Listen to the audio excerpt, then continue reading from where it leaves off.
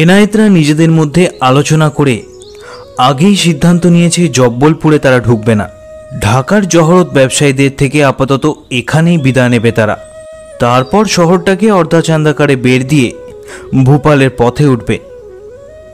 ও পথে উঠতে তাদের 2 দিন সময় লাগবে, কিন্তু জহরত কারবারিরা সোজাসুজি গিয়ে একদিনেই উঠে পড়বে সে পথে। তাতে অসুবিধা কিছু নেই। জব্বলপুর থেকে নরসিংহপুর যেতে 3 দিন সময় লাগে। তার মধ্যে এনায়েতরা নিশ্চয়ই ধরে ফেলবে তাদের। পাকা সড়কে উঠেই এনায়েত সোজা গিয়ে হাজির হলো ভগবান দাসের সামনে। তাকে প্রণাম জানিয়ে এনায়েত বলল, হুজুর, আমরা আপনাদের সঙ্গে জব্বলপুর ঢুকবো না। আমাদের কাছে সরকারি কোনো কাগজপত্র নেই। কাস্টম হাউসের লোকেদের তো আপনারা জানেন, পয়সার জন্য নীরব প্রতীকদের ওরা হয়রান করে। আমরা ঘুরপথে ভোপাল হয়ে যাওয়ার পথে গিয়ে উঠব। ও পথে দেখা হলে হুজুরের কৃপা থেকে যেন বঞ্চিত না হয়। 3 দিন ধরে এনায়েতদের দেখছে ভগবান দাস। এ লোকগুলোর মধ্যে সে বেচাল কিছু দেখেনি। সে বলল, হ্যাঁ, যদি দেখা হয় তবে আবার তোমরা আমাদের সঙ্গে যেও। তার সঙ্গী বন্দুকধারী দুজনও হাসল। এনায়েতের প্রতি বিশ্বাস জন্মে গেছে তাদেরও। হুজুরের মেহেরবানি। এই বলে ভগবান দাসকে সেলাম ঠুকে নিজেদের রাস্তা ধরল এনায়েতরা আর ভগবান দাস। হাতি দাঁতের কারবারি এরা সব সোজা জব্বলপুরের পথ ধরল। অন্ধকার নামার পরও সেদিন অনেকক্ষণ হাঁটল এনায়েতরা। রাতে তারা আশ্রয় নিল একটা ছোট ছাগলের খামারে। মালিকের মাংসের দোকান আছে জব্বলপুর শহরে। মোস্তাফা তার সঙ্গে ভাব জমিয়ে বেশ কিছু খবর সংগ্রহ করলো তার কাছ থেকে। শহরের খবর, রেসিডেন্সিতে নাকি স্লিম্যান নামে এক খ্যাপাটে সাহেব এসেছে কিছুদিন হলো। সে তার ঘোড়া নিয়ে সর্বত্র ঘুরে বেড়ায়। তবে লোকটা নাকি ভালো। নর্মদার তীরে নাকি লোকটা পুরনো দিনের প্রাণী হাড়গোড় খুঁজে বেড়ায়। 2 দিন ধরে রেসিডেন্সিতে নাকি মেলা লোকজন যাচ্ছে। কোম্পানির ফৌজে তারা নাকি নাম লিখিয়েছিল কিছুদিন আগে। এখন তাদের সেখানে পাঠানোর কাজ চলছে। পরদিন সকালে তারা নর্মদার কাছে পৌঁছে তার পাড় ধরে চলতে শুরু করলো। এদিকটা প্রায় জনমানবহীন পাথুরে পথ। লোকজনের তেমন কোনো আনাগোনা নেই। জঙ্গল আছে, দূরে দূরে বেশ কয়েকটা গ্রাম। নদী তটে এক সাধুর সঙ্গে সাক্ষাৎ হলো এনায়েতদের। তপভূমি নর্মদা। সন্ন্যাসীরা এখানে তপস্যা করতে আসেন। ছাই ভস্ম মেখে এক নগ্ন সাধু বসে আছেন পাথরের ওপর। মোস্তাফা তার সঙ্গে একটু কথা বলার জন্য এগোতেই সাধু তার পাশে রাখা তরোয়ালটা এমনভাবে তুলল যে মোস্তাফা তার দিকে এগোতে সাহস পেল না। 2 দিন ধরে নদীর পাড় ধরে হাঁটার পর তারা উঠে এলো সেই রাস্তায়, যে রাস্তা জব্বলপুর থেকে বেরিয়ে সোজা চলে গেছে ভোপালের দিকে। জহরত ব্যবসায়ীরা নিশ্চয়ই একদিন আগেই এই পথ ধরেছে। এনায়েত বলল, তাড়াতাড়ি পা চলতে হবে। এবার যেভাবে হোক নরসিংহপুরের আগে তাদের ধরতে হবে। দুপুর নাগাদ তারা উঠেছিল সে রাস্তায়।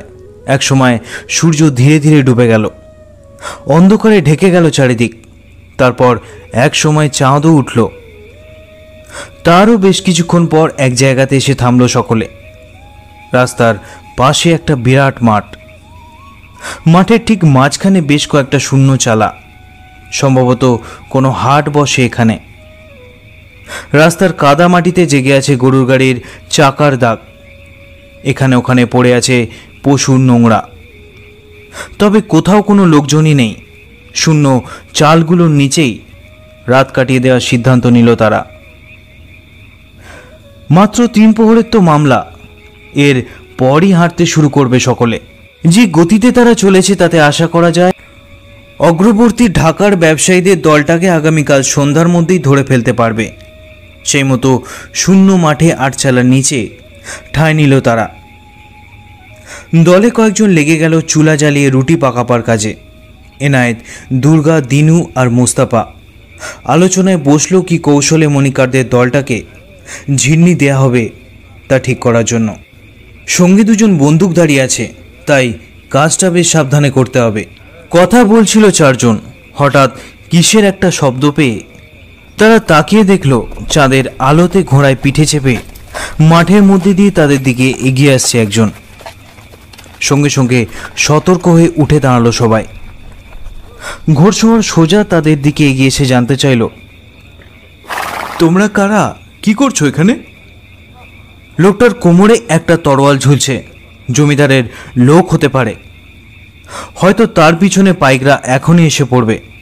দুর্গা হাত জোর করে বলল, হুজুর, আমরা পথিক, দূর দেশে থাকি, কাজের সন্ধানে ভূপাল যাচ্ছি। আপনি? দিনু মশালটা তুলে ধরল একটু ওপরে। আগন্তুকের মুখটা এবার দেখা গেল। লোক না বলে তাকে ছেলে বলাই ভালো। সম্ভবত 20-21 বয়স হবে তার। সুন্দর মুখশ্রী, উজ্জ্বল চোখ, ছিপছিপে চেহারা তার। সে জবাব দিল, আমাকে তোমরা কোম্পানির লোকই ধরতে পারো। ফৌজি চাকরি হয়েছে, জবলপুর রেসিডেন্সিতে কাজে যোগ দিতে যাচ্ছি। তাই বলে সে লাফ দিয়ে নামলো ঘোড়া থেকে। একটা অস্পষ্ট ঝনঝন শব্দ কানে এলো। এনায়েতের সাপদের কান। লোকটার গেঁজেতে নিশ্চয়ই কিছু আছে। আর দুর্গা সেই মুহূর্তে দেখতে পেল মশালের আলোতে ঝিলিক দিচ্ছে লোকটার কানের সোনার মাকড়ি। এনায়েত আর দুর্গার মধ্যে নিঃশব্দে একবার দৃষ্টি বিনিময় হলো। লোকটা বেশ পরিশ্রান্ত। কোন ভোরে সে বেরিয়েছে নর্মদা তীরের এক গ্রাম থেকে। পথে একবারের জন্য থামেনি। পথ চলতে চলতে আঁচলাটার নিচে লোক দেখে সে একটু জিরোবার জন্য এসেছে। ঘোড়া থেকে নেমে লোকটা বলল, একটু জল পাওয়া যাবে? মুস্তাফার সঙ্গে সঙ্গে লোটা ভর্তি জল এনে তুলে দিল তার হাতে। বেশ পরিতৃপ্তির সঙ্গে জলপান করল লোকটা। ওইটুকু সময়ের মধ্যেই যেন এনায়েতের চোখের দিকে তাকিয়ে সবাই জেনে গেল এই লোকটার ভাগ্যে কি লেখা আছে। দুর্গা শুধু একবার তাদের সাংকেতিক ভাষা রামসিতে জিজ্ঞাসা করল, বিছানা কোথায় পাতা হবে? এনায়েত মুখে তার কথার কোনো জবাব না দিয়ে একবার তাকালো মাঠের শেষ প্রান্তে রাস্তার ধারে যে প্রাচীন বটগাছটা দাঁড়িয়ে আছে সেদিকে। দুর্গা তার প্রশ্নের উত্তর পেয়ে গেল। জলপান করার পর লোকটা জিজ্ঞেস করল, কত দূর থেকে আসছো তোমরা? তোমাদের দেশ কোথায়? বাংলাদেশ, জবাব দিল দিনু। লোকটা একটু বিস্মিতভাবে বলল, বাংলাদেশ? সে তো বহু দূরের পথ। আমি সে দেশের গল্প শুনেছি, কালীঘাটের কথাও শুনেছি। মার মন্দির আছে। ফৌজে যখন চাকরি নিলাম তখন হয়তো সে দেশে কোনোদিন একদিন যাব। ফিরিঙ্গিরা তো সেখান থেকেই সারা দেশ শাসন করত। কালীঘাট শব্দটা শুনে মুহূর্তের জন্য একবার চমকে উঠেছিল এনায়েতরা। দুর্গা শান্ত স্বরে বলল, হ্যাঁ, সেই দেশে মা ভবানীর মন্দির আছে। তিনি খুব জাগ্রত দেবী, আমাদের সবার রক্ষাকর্তা। এই বলে কপালে হাত ছোঁয়ালো সে। লোকটা বলল, হ্যাঁ, দেবী খুব জাগ্রত বলে আমিও শুনেছি। কথাটা বলে তার ঘোড়ার পিঠে একটা চাপড় মেরে লোকটা আবার ঘোড়ায় উঠতে যাচ্ছিল, কিন্তু এনায়েত বলে উঠল, হুজুরের কাছে আমার একটা অনুরোধ আছে। এখানে দাঁড়ালেনি যখন তখন আমাদের গরিবের রুটি একটু মুখে দিয়ে যান। গরিবের আর্জি। আর তো দেখা হবে না হুজুরের সঙ্গে। এনায়েতের গলার আন্তরিকতার ছোঁয়া। এনায়েত বারবার হুজুর শব্দটা ব্যবহার করায় বেশ খুশি হলো অল্প বয়সী লোকটা। সে কোম্পানির সৈন্য হতে যাচ্ছে। সাধারণ মানুষের চোখে সে হুজুর তো বটেই। গর্বে ফুলে উঠল তার বুক। কিছু দূরে চুলোতে রুটি সেঁকা হচ্ছে। গরম গরম রুটি, বাতাসে রুটির গন্ধ ভাসছে। খিদেও পেয়েছে তার। দুটো রুটি নয়, খাওয়াই যাক, তাতে পেটও ভরবে, পথিকের অনুরোধও রক্ষা হবে। মাথা নেড়ে লোকটা সম্মত হয়ে গেল তাদের প্রস্তাবে। দিনু তাড়াতাড়ি একটা ছোট মাদুর এনে বিছিয়ে দিল আরচালার নিচে। লোকটা তার তরোয়ালটা খুলে পাশে রেখে বসল, আর দিনু তার পাশে বসে কথা বলা শুরু করলো। একটু পরেই থালায় করে রুটি আনলো একজন, গরম গরম রুটি। কি তার স্বাদ! কথা বলতে বলতে খেতে শুরু করলো লোকটা। প্রথম রুটিটা খেয়ে দ্বিতীয় রুটিটা সে সবে মুখে তুলেছে, সঙ্গে সঙ্গে এনায়েত ঝিন্নি দিল। হুজুর কে লিয়ে তামাকু লাও। একটা অস্পষ্ট আর্তনাদ, আর তার হাত থেকে রুটির থালাটা ছিটকে পড়ার একটা শব্দ হলো। নিতর হয়ে মাটিতে পড়ে গেল তার দেহ। রুমালের ফাঁসটাকে মজবুত করার জন্য তার গিঁঠে একটা রূপোর গোল টাকা বেঁধে রাখে এনায়েতরা। সেই ধাতব চাকটিটা চেপে বসেছে কণ্ঠনালীতে। সোনার মাকড়ি দুটো ছাড়াও লোকটার ঘেঁস থেকে নগদ 15 টাকা মিলল। এছাড়া তরোয়ালের হাতলে একটা রূপোর পাত লাগানো ছিল। সব নিয়ে এনায়েতরা দেহটাকে কবর দিল রাস্তার পাশে বটগাছের নিচে। আর এখানে থাকা চলে না। ঘোড়াটা সঙ্গী নিয়ে তারা আবার পথে নামল।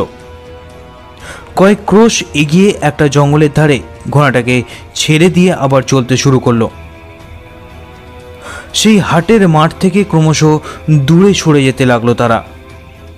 মাঠের মাঝে সেই শূন্য আটচালার বাতাসে পাক খেতে লাগলো হতভাগ্য লোকটার রুটির থালা থেকে ছিটকে পড়া শব্দ, যা শুধু বাতাসই শুনতে পারে। কদিন খুব কাজের চাপ গেছে ক্যাপ্টেন স্লিম্যানের। শহর থেকে খবর এসেছিল দ্রুত ফৌজ পাঠাতে হবে সেখানে। ভিলেদের সঙ্গে কোম্পানির আর জমিদারের বিবাদ বেঁধেছে। বিদ্রোহী হয়ে উঠতে পারে ভিলেরা। অস্থায়ী সেনা নিয়োগের জন্য নাম লেখানো আগেই হয়ে গেছিল। ঢেড়া পিটিয়ে সেসব লোককে জোগাড় করা হয়েছে।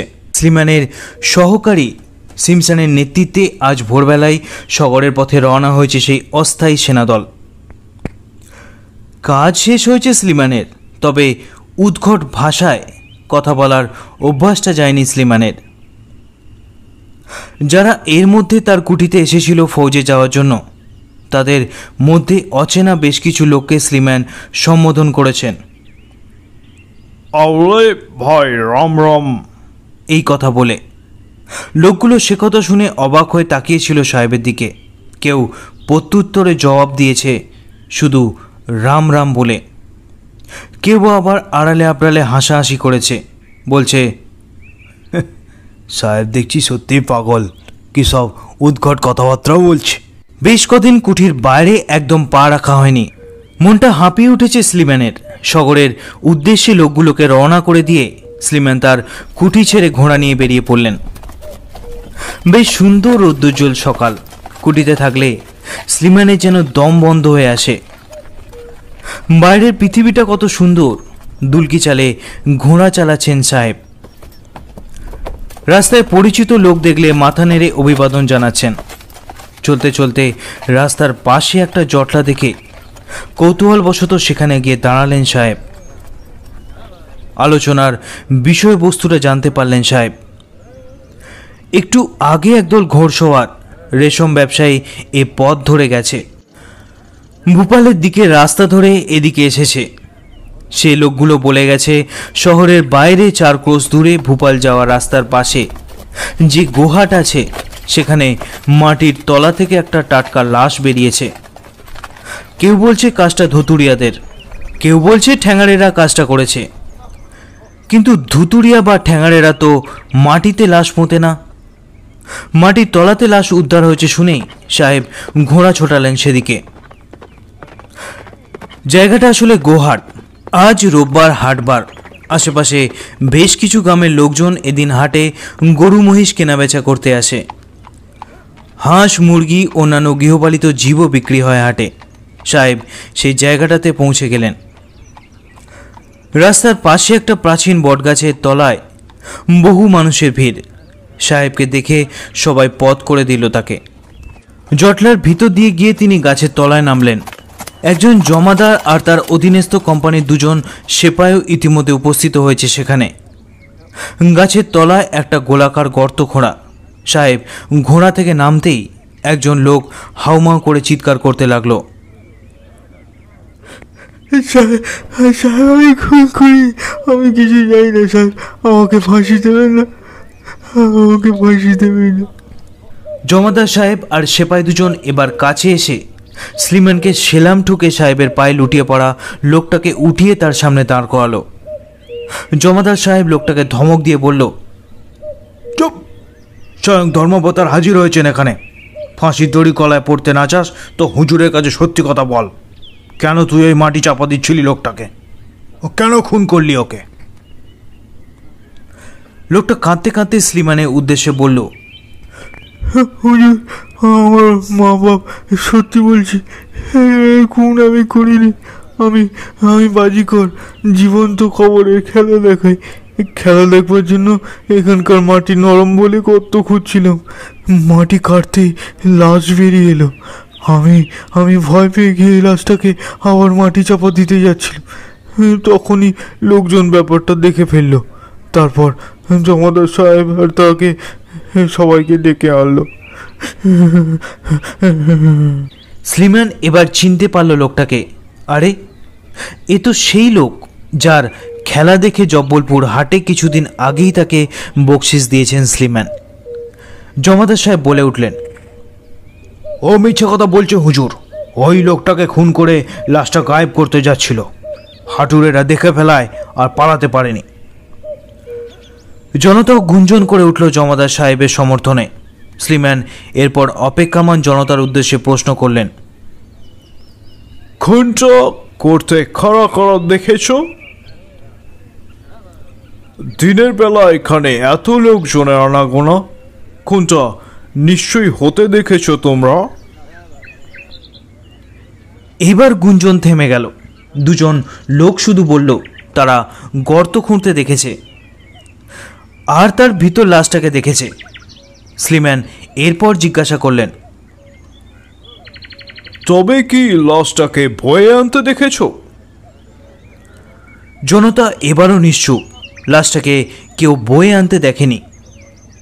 স্লিম্যান এরপর এগিয়ে গেলেন গর্তটার কাছে। গোলাকৃতি একটা গভীর গর্ত। তার নিচে অর্ধেক মাটি চাপা অবস্থায় পড়ে আছে একজন যুবকের মৃতদেহ। স্লিম্যান বেশ খুঁটিয়ে দেখলেন গর্তটা, মনে মনে তার মাপঝোঁক করলেন। তারপর লাশটা গর্ত থেকে তুলে আনতে বললেন। বাজিকর আর সেপাই দুজন মিলে লাশটা ওপরে তুলে আনলো। বাজিকরকে দাঁড় করিয়ে রেখে জনতাকে হটিয়ে দিলেন তিনি। তারপর ঝুঁকে পড়লেন মৃতদেহের ওপর। ভালো করে লাশটাকে দেখার পরই নিজেই যেন উত্তেজনায় দমবন্ধ হওয়ার উপক্রম হলো স্লিম্যানের। মৃতদেহের মুখটা একপাশে ফেরানো, তার গলাটা যেন কেমন লম্বাটে দেখাচ্ছে, আর সেই গলায় আঁকা হয়ে গেছে ফাঁসের এক দাগ, 1 ইঞ্চি চওড়া স্পষ্ট একটা কালো দাগ। স্লিম্যান সাহেব আজ এতদিন পর নিশ্চিত হলেন সামান্য গল্পগাথার সূত্র ধরে তিনি যাদের সন্ধান করছিলেন তারা নিছক আলেয়া নয়, তারা সত্যি আছে। ঘটনাচক্রে এই বাজিকর গর্ত খুঁড়েছিল বলে সত্য উদ্ঘাটিত হলো, যে সত্যকে হাজার হাজার বছর ধরে লুকিয়ে রেখেছিল ভবানীর আজ্ঞাবাহীরা। সাহেব এরপর দেহটা তল্লাশি নিতে বললেন। কোনো দামি জিনিস পাওয়া গেল না তল্লাশিতে। শুধু তার পোশাকের ভিতর থেকে বেরোলো একটা কাগজের টুকরো। সেটা হাতে নিয়ে আরও চমকে উঠলেন স্লিম্যান। আরে, এটা তো তার দেওয়া ফৌজে চাকরির সেই নিয়োগপত্র, যেটা তিনি কিছুদিন আগে তুলে দিয়ে এসেছিলেন নদী পাহাড়ের বৃদ্ধের হাতে। ছেলেটা যে আসেনি তা আর নানা ব্যস্ততার মধ্যে স্লিম্যান খেয়াল করতে পারেননি। ছেলেটা এখন পড়ে আছে তার সামনে, গলায় তার রুমালের ফাঁস আঁকা হয়ে আছে। বেশ কিছুক্ষণের জন্য স্লিম্যান হতভম্ব হয়ে গিয়েছিলেন। তারপর সেই বিমূঢ় ভাব কাটিয়ে উঠে ভাবতে শুরু করলেন তার কি করা উচিত। লাশের গলায় যেমন ফাঁসের দাগ আছে, তেমনি নিশ্চয়ই যারা ফাঁসটা পরিয়েছিল তারাও কোথাও আছে। দেখে যতদূর অনুমান হচ্ছে তাতে লাশটা খুব বেশি হলে 1 দিনে পুরানো। তেমন পচন ধরেনি লাশটাতে। একদিনে কত দূরত্ব অতিক্রম করবে তারা। স্লিম্যানের কেন জানি মনে হলো যারা কাণ্ডটা ঘটিয়েছে তারা জব্বলপুর শহরের দিকে যায়নি। শহরে ঢোকার মুখে তাহলে তারা এই খুনটা করতো না। শহরে নজরদারি বেশি বলে ধরা পড়ার সম্ভাবনা বেশি। অপরাধ বিজ্ঞান নিয়ে কিছুটা পড়াশোনা করেছেন স্লিম্যান। অপরাধী যত গোপনেই অপরাধ সংগঠিত করে থাকুক না কেন, তাদের মনে সবসময় ধরা পড়ার ভয় থাকে। লোকগুলো নিশ্চয়ই শহরের বাইরের পথই ধরেছে, তাদের ধরা পড়ার সম্ভাবনা কম, অর্থাৎ ভূপালের দিকেই গেছে তারা। স্লিম্যান জমাদারকে হুকুম দিলেন নর্মদা পাহাড়ে গ্রামে গিয়ে ছেলেটার বৃদ্ধ বাবাকে নিয়ে আসতে, আর সেই বাজিকরকেও তার কুঠিতে আসতে বলে স্লিম্যান ঘোড়া ছোটালেন জব্বলপুরের কাস্টম হাউসের উদ্দেশ্যে। কাস্টম হাউসে পৌঁছে স্লিম্যান দারোগাকে নির্দেশ দিলেন, আমাকে যত সম্ভব খোঁজ এনে দিতে হবে কোনো ভিনদেশি পথিক দল গত 2 দিনের মধ্যে ভূপালের পথ ধরে যাত্রা করেছে কিনা। সাহেবের নির্দেশ পালনের জন্য তেজি ঘোড়ার পিঠে চড়ে তখনই কয়েকজন সেপাই রওনা হয়ে গেল ভূপাল সড়কের দিকে, আর স্লিম্যান সেখান থেকে নিজের কুঠিতে ফিরে অস্থিরভাবে পায়চারি করতে লাগলেন। বেলা 2 প্রহরে খবর এসে গেল, কাস্টম হাউসের লোকেরা খবর নিয়ে এসেছে।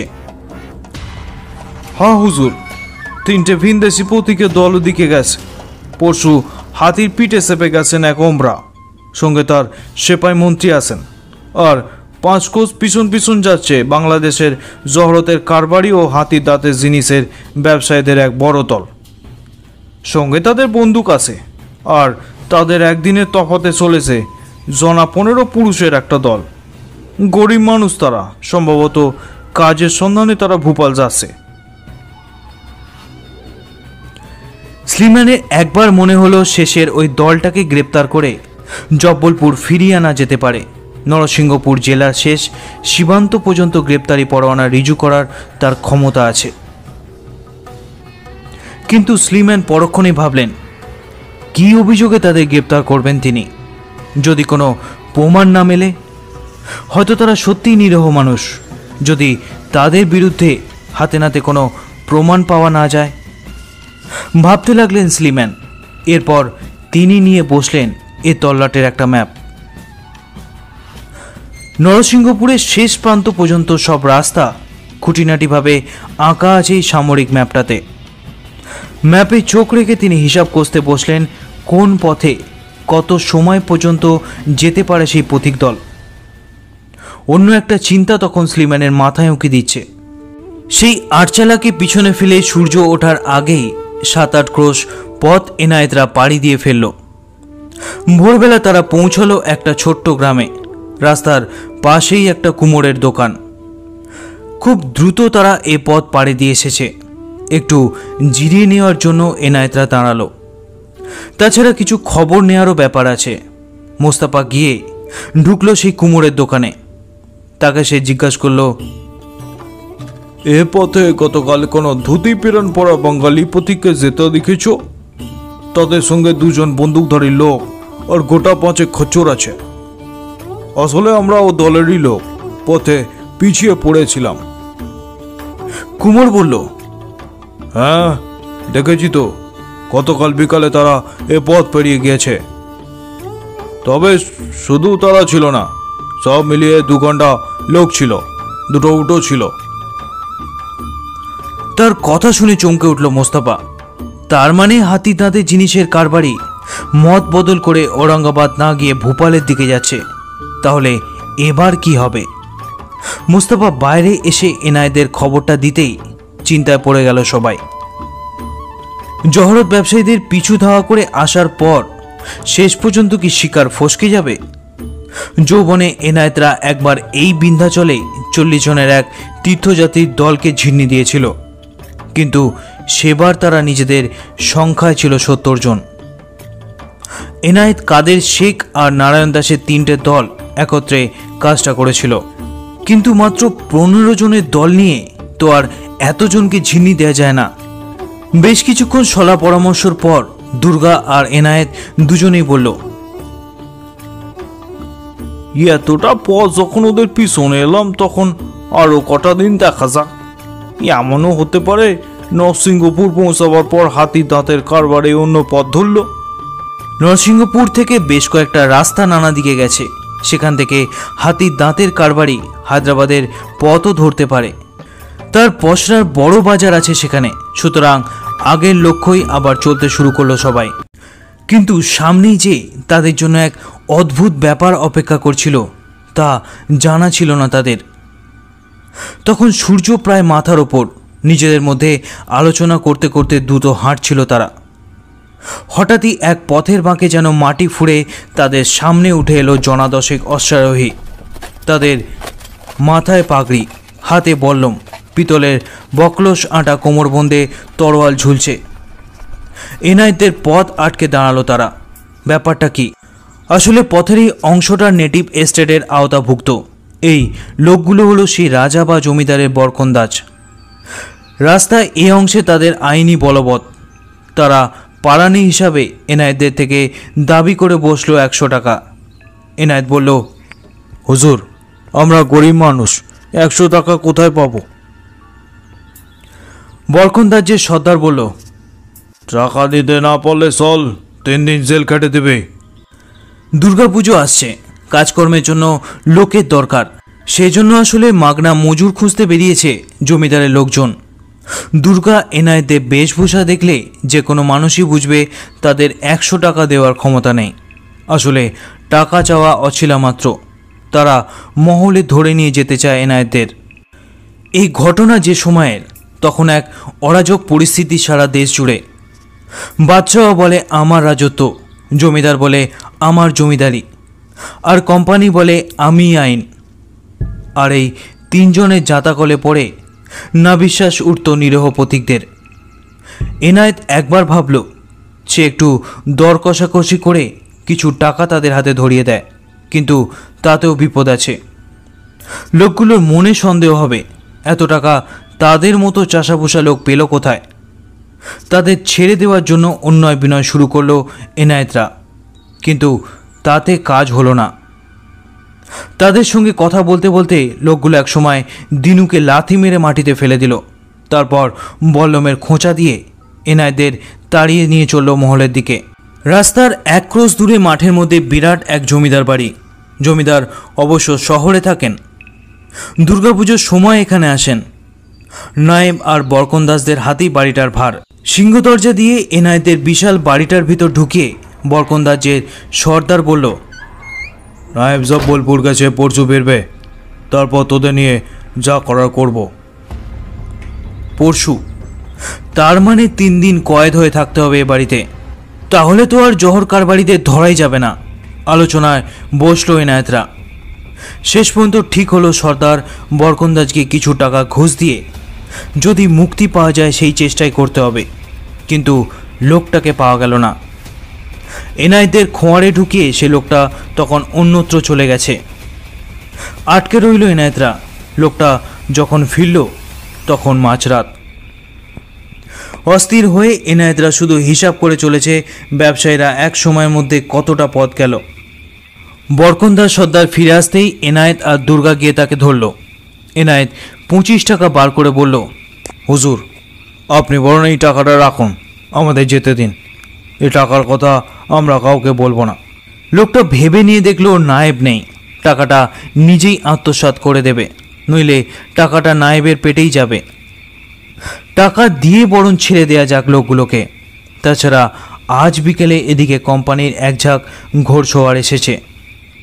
বলা তো যায় না, তারা হয়তো এই জমিদারির দখল নিতে এসেছে। এরকম ঘটনা তো প্রায় ঘটে। কাজেই এই লোকগুলোর ঝামেলা মিটিয়ে ফেলা ভালো। শেষ পর্যন্ত 30 টাকায় রফা হলো। মুক্তি পেল এনায়েতরা। শেষ রাতে আবার পথে নামলো সবাই। আর থামা নেই। জহরতে কারবারিদের থেকে আরও 1 দিন পিছিয়ে গেছে তারা। নিশ্চয়ই তারা এখন নরসিংহপুরের কাছাকাছি পৌঁছে গেছে। নরসিংহপুর ঢোকার মুখে 4-5 ক্রোশের একটা জঙ্গল আছে, চেনা পথ। এনায়েত, দুর্গা, মোস্তাফা, দিনু বহুবার এই পথে আগেও এসেছে। বছর 5 আগে একবার তারা এক গোমস্তা আর 3 সঙ্গীকে ঝিন্নি দিয়েছিল নরসিংহপুরের জঙ্গলে। 200 টিপু শাহির উপর টাকা মিলেছিল তাদের কাছে। সে পথ তারা পিছনে ফেলে এলো। যে পথ ধরে তারা এগোচ্ছে, এই বিস্তীর্ণ পথে বহু বছর ধরে যাতায়াতের সুবাদে এনায়েতদের হাতের ছোঁয়ায় মাটির নিচে ঘুমিয়ে আছে বহু মানুষ। সেসব জায়গা বহু বছর পর দেখলেও চিনতে পারে এনায়েতরা। চলতে থাকলো সবাই। সারা দিন ধরে সামনে চলতে চলতে এনায়েতের কেন জানি মাঝে মাঝে মনে হতে লাগলো এই যাত্রাপথে কেউ যেন আড়াল থেকে তাদের লক্ষ্য করছে, অথচ কোথাও কেউ নেই। চারিপাশে সতর্ক দৃষ্টি রেখে চলেছে এনায়েতরা। চলতে চলতে কোনো ব্যাপারে সন্দেহ হলেই সঙ্গে সঙ্গে থমকে দাঁড়াচ্ছে তারা।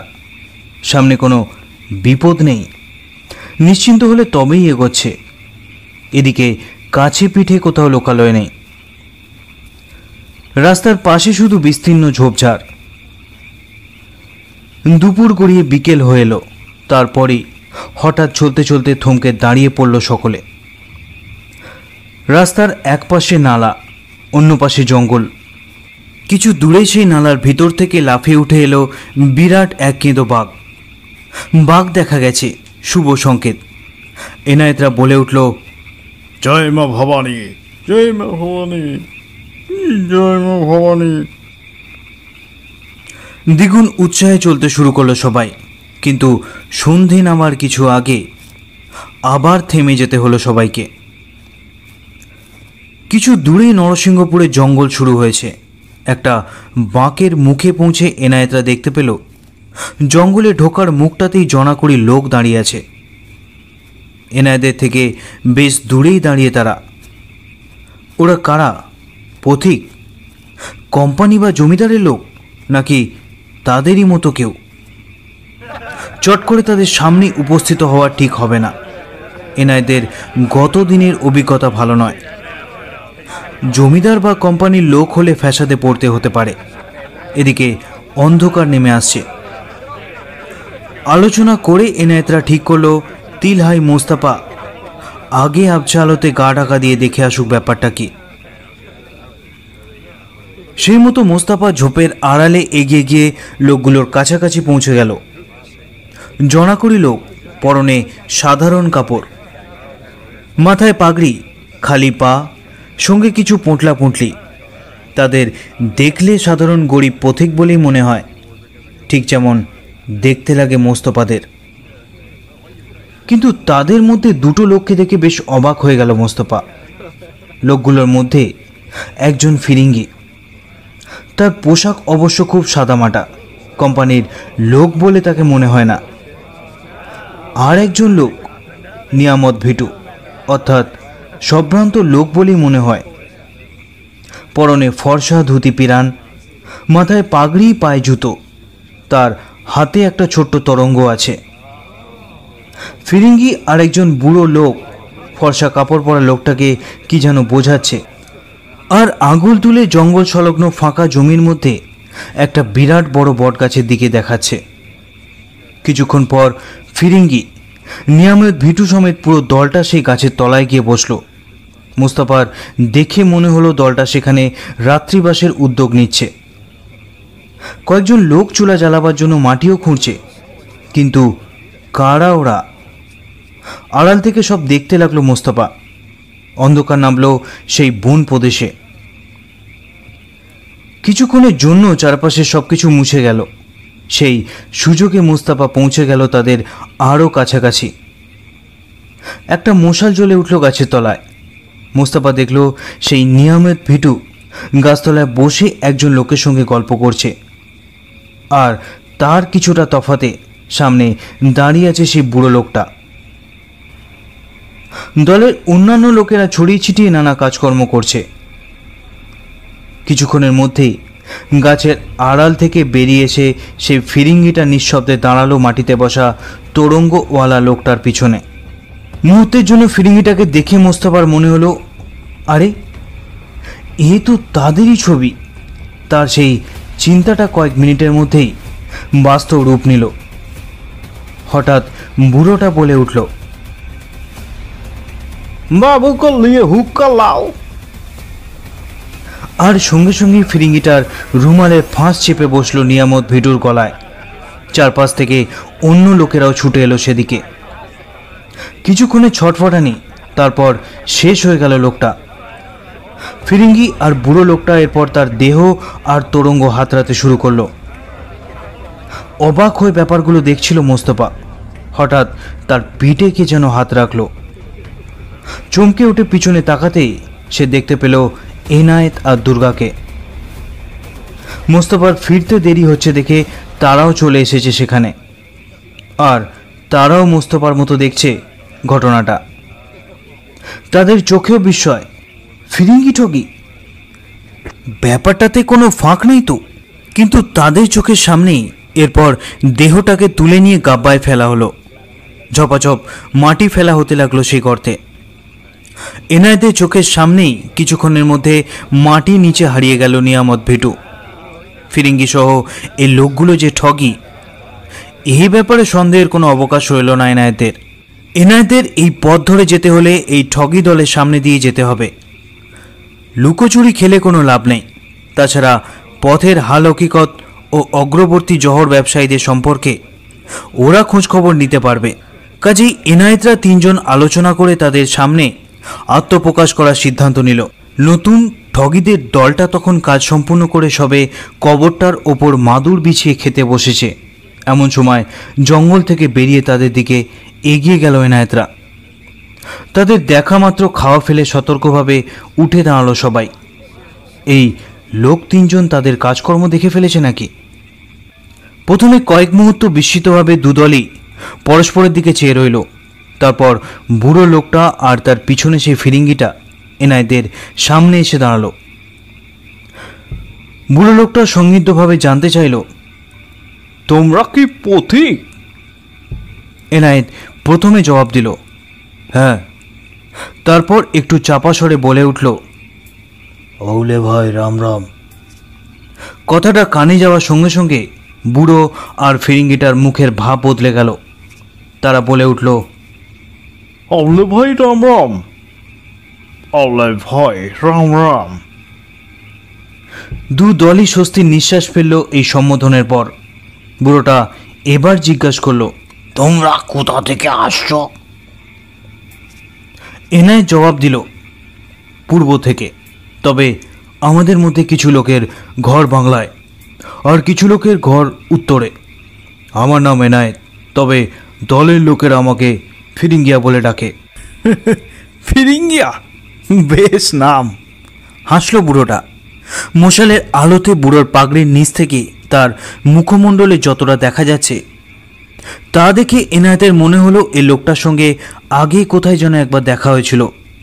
এনায়েত বলল, তোমাকে কেমন চেনা চেনা লাগছে? বুড়ো হেসে বলল, হ্যাঁ, আমারও তো কেমন চেনা চেনা মনে হচ্ছে তোমাকে।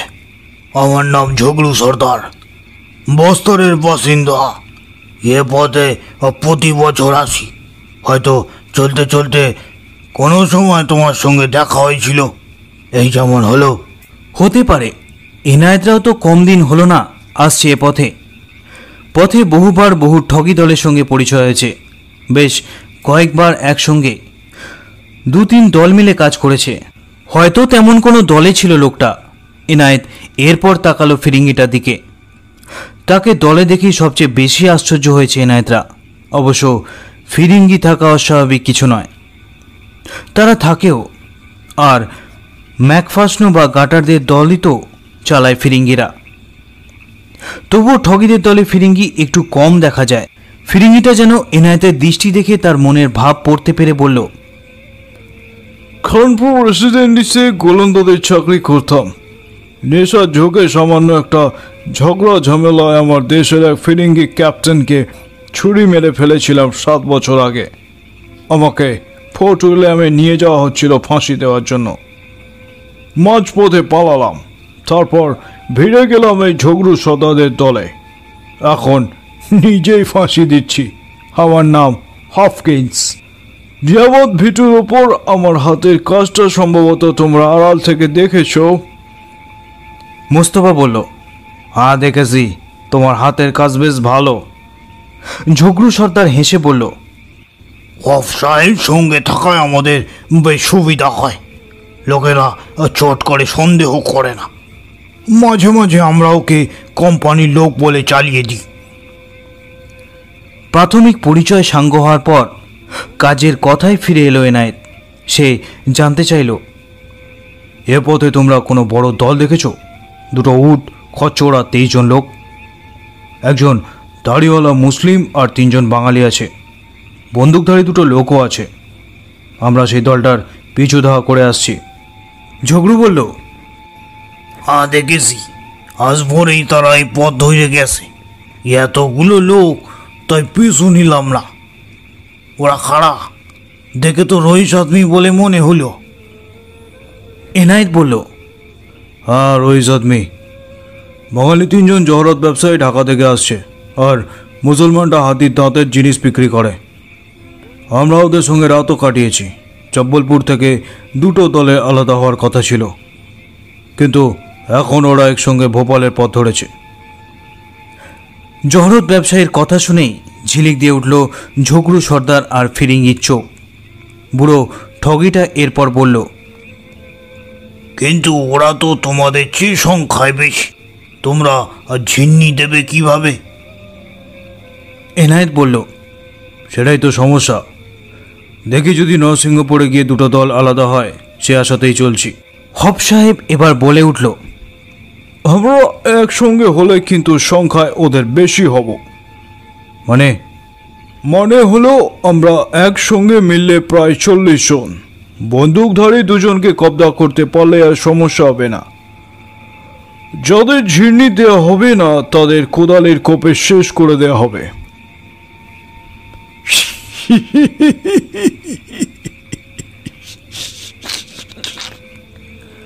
কথাটা শেষ করে সাপের মতো হিস হিস একটা শব্দ বের করলো ফিরিঙ্গিটা। প্রস্তাবটা মন্দ দেয়নি এই ফিরিঙ্গি। এনায়েত শুনেছে 100 লোকের দলকেও ঝিন্নি দিয়েছে ঠগের দল। ব্যাপারটা একটু দুঃসাহসিক হলেও অসম্ভব কিছু নয়। আর শেষ পর্যন্ত যদি হাতির দাঁতের কারবারি আর ঢাকার দলটা একসঙ্গেই ভোপাল যায়, তাহলে এনায়েতের দল একলা তাদের কিছু করতে পারবে না। অতএব এনায়েত তাকালো দুর্গার দিকে। দুর্গা একটু ভেবে নিয়ে ঠগি সর্দার ঝগড়ুকে বলল, আমরা অনেক দূর থেকে যে দলটার পিছু ধাওয়া করছি, হক আমাদের বেশি। যদি ওদের পুরো দলটাই থাকে, তবে যা পাওয়া যাবে তার আধা বকরা হইবা। আর যদি শুধু ঢাকার দলটা থাকে, তবে 3 ভাগের 1 ভাগ তোমরা পাবে। রাজি? একটু ভেবে নিয়ে ফিরিঙ্গি আর ঝগড়ু সর্দার বলল, হ্যাঁ রাজি। রাজি আছি। সবাই একসঙ্গে বলে উঠল, জয় ভবানী, জয় ভবানী, জয় ভবানী। মুস্তাফা ডাকতে গেল দলের অন্য লোকেদের। দুর্গা এনায়েতকে বলল, বাঘ যখন দেখা গেছে তখনই বুঝতে পেরেছিলাম ভালো কোনো কিছুর ব্যাপার অপেক্ষা কইরা আছে। কিছুক্ষণের মধ্যেই এনায়েত আর ঝগড়ুর মিলিত দল রাতের অন্ধকারে বেরিয়ে পড়ল শিকারের পিছু ধাওয়া করতে। নেকড়ের পাল যেমন শিকারের পিছু ধাওয়া করে, জহরত ব্যবসায়ীদের খোঁজে তেমনি ছুটে চলল তারা। জঙ্গল পেরিয়ে ভোরবেলা তারা উপস্থিত হল নরসিংহপুর শহরের উপকণ্ঠে এক গ্রামে। সেখানে পথ চলতি এক সাপুড়ের সঙ্গে কথা বলে 2টো খবর জানতে পারল তারা। একটা খবর হলো গতকাল সন্ধ্যায় ব্যবসায়ীদের দলটা নরসিংহপুর শহরে ঢুকেছে। আর দ্বিতীয় খবরটা হলো কোম্পানির অশ্বারোহী বাহিনীর একটা দলও গতকাল মাঝরাতে ঝড়ের বেগে এ পথ ধরে গেছে। তারা যাচ্ছে শহরে। সেখানে নাকি ভিলেরা বিদ্রোহের প্রস্তুতি নিচ্ছে, তাই সেনা পাঠাচ্ছে কোম্পানি। নরসিংহপুরে কোম্পানির ব্যারাকও নাকি ফাঁকা, শহর নিয়ে বেশ ব্যস্ত কোম্পানি। খবর তাহলে এনায়েতের পক্ষে অনুকূলী, কিন্তু এনায়েতরা শহরে ঢুকবে না। ঠিক হলো মুস্তাফা আর ঝগড়ু সর্দারের দলের মাধব জমাদার বলে একজন লোক শহরে ঢুকে ব্যবসায়ীদের দলের খবর নেবে। তারপর শহর ছেড়ে বেরিয়ে ভোপাল যাওয়ার রাস্তায় উঠবে। আর এনায়েত ও ঝগড়ুদের দলটা ঘুরপথে গিয়ে সে রাস্তায় অপেক্ষা করবে তাদের জন্য। সেই মতোই কাজ হলো। 2 জন শহরে ঢুকলো আর এনায়েতরা অন্য পথ ধরল। চলতে চলতে এনায়েত ঝগড়ুকে বলল, ওরা আমাদের পরিচিত, কিন্তু আমাদের সঙ্গে তোমাদের এতগুলো লোক দেখে আবার তারা সন্দেহ করবে না তো? ঝগড়ু তাকালো ফিরিঙ্গি শখের দিকে। ফিরিঙ্গি বলল, একটা উপায় আমি ভেবে রেখেছি। কিছুদিন আগে কোম্পানির এক ফিরিঙ্গিকে ঝিন্নি দিয়েছিলাম। তো পোশাকগুলো আমাদের কাছে আসে, সেই পোশাকে আমাকে বেশ মানাবে। তোমরা বলবে সাহেব আমাদের এই পথ ধরে শহরে নিয়ে যাচ্ছেন কোম্পানির কাজ করানোর জন্য। যুদ্ধ বাজলে তখন সৈন্যদের খিদমত করার জন্য নানা লোকের দরকার হয়, সেই কাজেই যাচ্ছি আমরা। এনায়েত তারিফ করলো ফিরিঙ্গির বুদ্ধির। সত্যি ভালো সঙ্গী পেয়েছে ঝগড়ু সর্দার। এনায়েত ঝগড়ুকে একবার বলল, আমার শুধু বারবার মনে হচ্ছে তুমি আমার চেনা, কিন্তু কোথায় দেখেছি কিছুতেই মনে করতে পারছি না। ঝগড়ু সর্দার হেসে বলল, দুজনেই তো ভবানীর সেবক আমরা, কোথাও নিশ্চয়ই দেখা হয়ে থাকবে, আমার মনে পড়লে বলবে।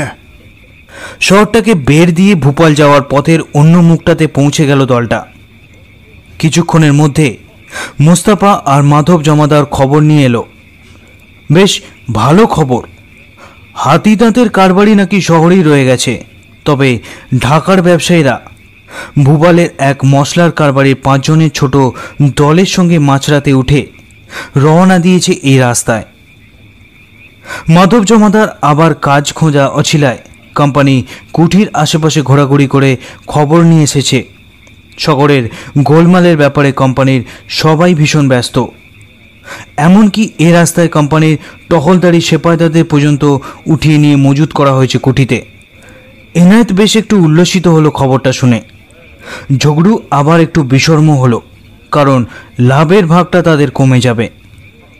এনায়েত তাকে আশ্বস্ত করে বলল, মা ভবানীর কৃপায় তেমন ভালো কিছু যদি পাওয়া যায় তবে নিশ্চয়ই তোমাকে খুশি করার ব্যবস্থা করব। তাছাড়া ওদের ঝিন্নি দেওয়ার পর আমরা একসঙ্গে কাজ করতে পারি, পথ আর পথিকের অভাব নেই দেশে। তার কথাটা শুনে ফিরিঙ্গি ঠগিটা হেসে বলল, ঠিকই বলেছ তুমি, ভবিষ্যতে আমরা একসঙ্গে কাজ করতে পারি। আমার অনুমান ওদের থেকে আমরা 3 প্রহর সময় পিছিয়ে আছি। এখন কথা বলে সময় নষ্ট না করে পা চালিয়ে চললে আশা করি সন্ধ্যার মধ্যেই আমরা ওদের ধরে ফেলতে পারবো। রাত শেষে আবার নতুন শিকারের খোঁজে পথে নামতে পারবো। একবারও বিশ্রামের জন্য থামেনি তারা। পথে 2-1 নিম্ন শ্রেণীর পথিকের সঙ্গে কথা বলে এনায়েতরা জানতে পারল তারা ঠিক পথেই এগোচ্ছে। ক্রমশই ব্যবধান কমে আসছে শিকার ও শিকারীদের মধ্যে। বেলা গড়িয়ে দুপুর, দুপুর গড়িয়ে বিকাল। অবশেষে সূর্য ডোবার কিছু আগে এনায়েতরা দেখতে পেল তাদের। এই জায়গার আশেপাশে 5-7 ক্রোশের মধ্যে কোনো লোকালয় নেই। রাস্তার এক পাশে দিগন্ত বিস্তৃত পতিত জমি, আর অন্য পাশে বড় বড় গাছে 3 দিক ঘেরা জঙ্গল। তার মধ্যে একখণ্ড ফাঁকা জমি। দিন শেষে সেখানেই রাত কাটাবার উদ্যোগ নিচ্ছে লোকগুলো। তাদের শেষ রাত। তাদের দেখা মাত্রই থমকে দাঁড়িয়ে পড়ল সবাই। হ্যাঁ, মাত্র 12 জন লোক, অসুবিধা হবে না। লোকগুলো এখনও তাদের দেখতে পায়নি।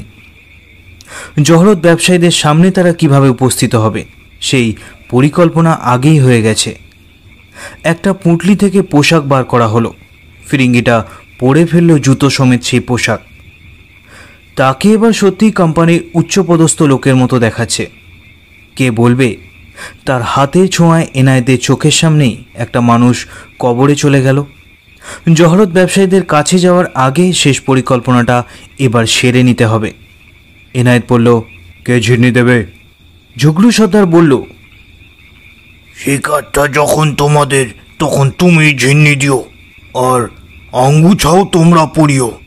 আমাদের একজন লোক তোমার সঙ্গে থাকবে। তোমার শিকারের গলায় আঙ্গুছা পড়াবার পর তাকে ধাক্কা মেরে মাটিতে ফেলার জন্য ও গব্বাগুলো আমাদের লোক খুঁড়ে দেবে। এনায়েত বলল, ঠিক আছে, তোমাকু লাও বলে দুপহরে ঝিন্নি তুলবো আমি। এনায়েত ঝগড়ুর দলবল চাপা সরে একবার বলে উঠল, জয় মা ভবানী। তারপর আড়াল ছেড়ে বেরিয়ে এগুলো লোকগুলোর দিকে। 3 ঘন্টা লোকের দলটাকে তাদের দিকে আসতে দেখে প্রথমে ঘাবড়ে গেল লোকগুলো। বন্দুকধারী 2 জন তাদের বন্দুক তাক করলো। মশলা ব্যবসায়ীদের একজন কোমর থেকে টেনে বার করলো একটা ভূপালি কুকরি। এ লোকগুলো ডাকাত হলে মরার আগে তারাও কয়েকজনকে খতম করে দিয়ে যাবে। জহরত ব্যবসায়ীদের দলপতি ভগবান দাস শক্ত করে আঁকড়ে ধরল তার হাতের ছুরিটা। একটা গুপ্তি লুকানো আছে ওর মধ্যে। কিন্তু এনায়েতদের দলটা কাছাকাছি যেতেই বেশ বিস্মিত হলো জহরত কারবারিরা। আরে, পথের সেই লোকগুলো, আবার একজন সাহেবও আছেন। দলটার সামনে এনায়েত আর সেই সাহেব। এনায়েত আর ফিরিঙ্গিটা ভগবান দাসের সামনে গিয়ে দাঁড়ালো। এনায়েত ভগবান দাসকে বলল, কোম্পানির সাহেবের সঙ্গে পথে দেখা হলো। শুনেছেন তো, শহরে গোলমাল শুরু হতে যাচ্ছে।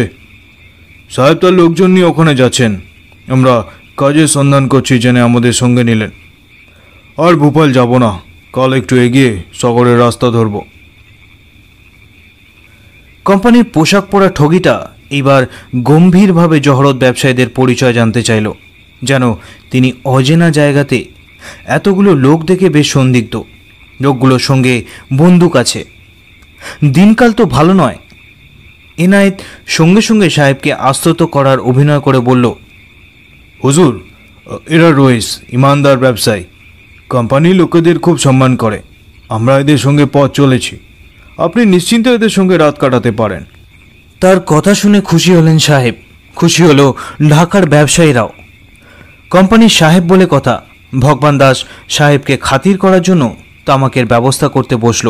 নিজের সম্ভ্রম বজায় রাখার জন্য সাহেব অন্যদের থেকে কিছুটা তফাতে মাদুরের ওপর হুঁকো হাতে বসলেন। জহরত ব্যবসায়ীরা ও মশলা ব্যবসায়ীরাও বসল নিজেদের মাদুরে। তাদের কিছু লোক আর এনায়েতদের কিছু লোকও নিজেদের নিজেদের রান্নার কাজে ব্যস্ত হয়ে পড়ল। কিছুক্ষণের মধ্যেই অন্ধকার নামল রাস্তার পাশে সেই নির্জন বনে। চাঁদ উঠল এক সময়, খয়াটে ফ্যাকাশে আধ খাওয়া রুটির মতো একখানা চাঁদ। অন্ধকার নামার সঙ্গে সঙ্গেই জহরত ব্যবসায়ীদের তাঁবুর বাইরে কটা মশাল জ্বালানো হয়েছিল, কিন্তু মশালের আলো অন্ধকার দূর করতে পারছে না। সেই ছোট্ট ফাঁকা জমিতে হেঁটে চলা মানুষগুলোকে মনে হচ্ছে তারা যেন মানুষ নয়, অশরীরী অবয়ব মাত্র। সাহেব একইভাবে গাছের তলায় বসে আছেন। ফাঁকা জমিটার তিন দিকে জঙ্গলে জমাট বাঁধা অন্ধকার। খয়াটে চাঁদের আলো সেখানে প্রবেশ করছে না। ঝিঝি পোকার অবিশ্রান্ত কলতান ভেসে আসছে সেখান থেকে। চাঁদ ওঠার বেশ কিছুক্ষণ পর খাওয়া দাওয়া শেষ হলো সব দলেরই। চুলার আগুন নিভিয়ে দেওয়া হলো। তাঁবু দুটোর সামনেই একটা ফরাসে বসলো ব্যবসায়ীদের দল। সারাদিনের পথশ্রমে ক্লান্তি নিয়ে তাদের লোকজনেরাও বসলো সেখানে। দিনু আর ঝগড়ু সর্দারও সেখানে গিয়ে বসলো। কিছু সময়ের মধ্যেই তাদের সঙ্গে গল্প জমিয়ে দিল দিনু। এনায়েত আর ফিরিঙ্গি ঠগিটা দুটো গাছের তলায় বসে আছে। তাদের অন্য লোকজনেরাও এদিক সেদিকে বসে বা দাঁড়িয়ে। প্রথম প্রহরে যখন শেয়াল ডাকলো তখনও তন্ময় হয়ে দিনুর গল্প শুনছে সবাই। বেড়ে চলল রাত। একসময় সারাদিনের পথশ্রমে ক্লান্তিতে হাই উঠতে লাগলো সবার। জহরত ব্যবসায়ীরা হয়তো আগেই তাদের তাঁবুতে চলে যেত, কিন্তু সাহেবটা একইভাবে গাছের তলায় বসে আছে। তাকে বাইরে রেখে নিজেরা তাঁবুতে রাত কাটাবে, এই কাজটা ঠিক হবে কিনা বুঝতে পারছে না তারা। হাজার হোক কোম্পানির ফিরিঙ্গি সাহেব বলে কথা। অগত্যা ধুলতে ধুলতে দিনুর গল্প শুনে চলল সবাই। অর্ধেক লোক প্রায় তন্দাচ্ছন্ন। বন্দুকধারী দুজনও তাদের বন্দুক দুটো নামিয়ে রাখল। সঙ্গে যখন কোম্পানি ফিরিঙ্গি সাহেব আছেন তখন আর ভয় কি। এর মধ্যে জহরতের কারবারি আর মশলা ব্যবসায়ীদের প্রত্যেকের পিছনে গিয়ে কখন যেন দুজন করে লোক এসে দাঁড়িয়েছে। ভাবখানা এমন তারা যেন গল্প শোনার জন্য দাঁড়িয়েছে। এনায়েত আর ঝগড়ু সর্দারের একজন করে লোক। মশালগুলো তখনও নিবু নিবু হয়ে এসেছে। মাঝে মাঝে কোথা থেকে যেন একখণ্ড মেঘ এসে ঢেকে দিচ্ছে চাঁদটাকে। নিশ্চিত অন্ধকারে ঢেকে যাচ্ছে চারদিক। আর কিছুক্ষণের মধ্যেই দুপহরে শেয়াল ডাকবে। এনায়েত এবার উঠে দাঁড়ালো। ফিরিঙ্গি সাহেবটাও উঠল। তারা দুজনে গিয়ে দাঁড়ালো বসে থাকা লোকগুলোর কাছে। শুধু তাদের পিছনে দাঁড়ানো লোকগুলো তাকালো এনায়েতের দিকে। এখন শুধু সংকেতের অপেক্ষা। আর কিছুক্ষণের মধ্যেই হলুদ রুমালের ফাঁস চেপে বসবে লোকগুলোর গলায়। এনায়েতের দিকে তাকিয়ে আছে দাঁড়িয়ে থাকা লোকগুলো। পাথরের মূর্তির মতো শেয়ালের ডাক শোনার জন্য কান খাড়া করে দাঁড়িয়ে আছে সে। শিয়ালের ডাক শুনলেই সে ঝিন্নি তুলবে। তার গা ঘেঁষে দাঁড়িয়ে আছে ফিরিঙ্গি ঠগিটাও। হঠাৎ একখণ্ড মেঘ চাঁদকে ঢেকে দিল। চাঁদ মুখ তুলতেই নিঘাত শিয়ালের পাল প্রহর গুনবে, কিন্তু শিয়াল ডাকার আগেই অন্ধকারের মধ্যে সেই ফিরিঙ্গি ঠগিটা এনায়েতের বদলে একটা অদ্ভুত ঝিন্নি তুলল। সিপাহী লোক, রশি লাও। কি যেন একটা ঠান্ডা জিনিসের স্পর্শ লাগলো এনায়েতের পাঁজরে। চাঁদ মুখ তুলল আবার, কিন্তু তার সঙ্গে তিন দিকে জঙ্গলে জ্বলে উঠল মশালের আলো। শিয়ালও ডাকল, কিন্তু এনায়েতের ঝিন্নি দেয়া হলো না। অবাক হয়ে সে দেখল পাশে দাঁড়ানো ফিরিঙ্গি ঠগির পিস্তলের নলটা তার পাঁজর ছুঁয়ে আছে। দুর্গা, দিনু, মোস্তাফা সবারই এক অবস্থা। ঝগড়ু সর্দারের প্রত্যেক লোকের হাতে পিস্তল, সেগুলো তাক করা তাদের দিকে। জায়গাটার যে দিকটা ফাঁকা সেদিকে ছুটবার চেষ্টা করলো এনায়েতের দলের একজন, কিন্তু কিছুটা এগিয়েই বন্দুকের গুলিতে মুখ থুবড়ে পড়ল সে। জঙ্গলের ভিতরে ফাঁকা জমি থেকে বেরিয়ে এসেছে কোম্পানির অশ্বারোহী বাহিনী আর কিছু লোক। সগর যায়নি তারা, নির্দেশ মতো তারা অপেক্ষা করছিল এ বনে। তারা ঝটপট বেঁধে ফেলল এনায়েত আর তার সঙ্গীদের। কোম্পানির লোকগুলোর সঙ্গে একজনকে দেখে বেশ অবাক হলো এনায়েতরা। আরে, এই লোকটাকেই তো কবর দিয়েছিল ঝগড়ু সর্দার আর ফিরিঙ্গিরা। এনায়েতরা তিনজন নিজের চোখে দেখেছে সে ঘটনা। মুর্দা লাশ জিন্দা হয় কিভাবে? ফিরিঙ্গি আর ঝগড়ু সর্দারই বা কে? মাথাটা কেমন গুলিয়ে যাচ্ছে এনায়েতের। সে ফিরিঙ্গিটাকে প্রশ্ন করল, কে তুমি? ফিরিঙ্গি হেসে জবাব দিলেন, আমার নাম ক্যাপ্টেন উইলিয়াম হেনরি স্লিম্যান। আজ থেকে অবশ্য আমার একটা নতুন নাম হলো ঠগি স্লিম্যান। মশালের আলোতে এবার আলোকিত হয়ে উঠেছে জায়গাটা। ঝগড়ু সর্দার এবার এগিয়ে এসে এনায়েতকে বলল, আমাকে চিনতে পারছো? এনায়েত জবাব দিল, না। বুড়ো লোকটা বলল, ঠিকই ধরেছিলে তুমি। আমার সঙ্গে আগে একবার তোমার দেখা হয়েছিল, বহু বছর আগে কলকাতার কালীঘাটের মন্দিরে। সেবার আমি মায়ের কাছে ছাগ বলি দেবার পর তুমি আমাকে আস্ত একটার উপর টাকা দিয়েছিলে, মনে পড়ে? হতবাক এনায়েত। বুড়ো এরপর বলল, আমার আরো একটা পরিচয় আছে। এ পথে আসার সময় গোহাটের পাশে বটগাছ তলায় যাকে তোমরা শুইয়ে এসেছিলে, তার বাবা। এই বলে একটা ছুরি বার করে বৃদ্ধ সেটা এনায়েতের পাঁজরে বসিয়ে দিতে যাচ্ছিল, কিন্তু স্লিম্যান নিরস্ত করলেন তাকে। দুই প্রহরে শেয়াল ডাকা রাতে নরসিংহপুর জেলার এই অখ্যাত বনপথে যে কুনাট্টর জবনিকপাত হলো, তার পিছনে যে ইতিহাসটা আছে তা জানা দরকার স্লিম্যানের। এনায়েত ইতিহাসের জীবন্ত সাক্ষী। পরদিন ভোরের আলো ফোটার সঙ্গে সঙ্গে জব্বলপুরের দিকে যাত্রা শুরু করলো দলটা। যে হাতে এনায়েত ওরফে ফিরিঙ্গিয়া তার হলুদ রুমালের ফাঁসে 900 জনের বেশি মানুষকে ঘুম পাড়িয়ে রেখেছে, এ দেশের পথে প্রান্তরে তার সেই হাত আজ দড়ি বাঁধা। সেই দড়ি চড়ে ঘোড়ার পিঠে চড়ে চলেছেন গর্বিত এক নায়ক, ঠগি স্লিম্যান। কুটিতে ফিরে প্রথমে তাকে ঝগড়ু সর্দার ওরফে পুরঙ্গোয়ার জন্য ক্ষতিপূরণ আর সঙ্গের বাজিকরের হাতে পুরস্কার তুলে দিতে হবে, যারা দুজন তার সঙ্গে না থাকলে কোনোদিনই উন্মোচিত হতো না কুয়াশাবিত এই ভয়ঙ্কর ইতিহাসের আবরণ।